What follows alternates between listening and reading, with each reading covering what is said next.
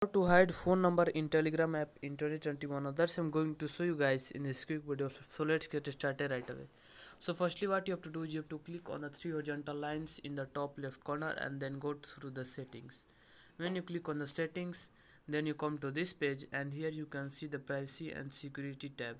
So under the settings tab, so you have to click on the privacy and security, and you can see the in the privacy tab, in the second option of the privacy tab, you can see the phone number. So you have to click on the phone number and you can choose the my contacts. It means you can allow in the add exceptions you can see the always allow.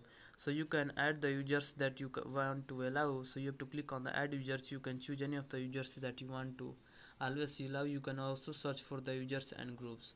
So that's it. And you can also add the users that you never allow. You can add this by clicking on the add users, and you can do this. If you want to hide phone number completely, so you can do this by choosing the nobody option in the who can see my phone number. So you have to choose the nobody option, and here it is saying that who can find me by number.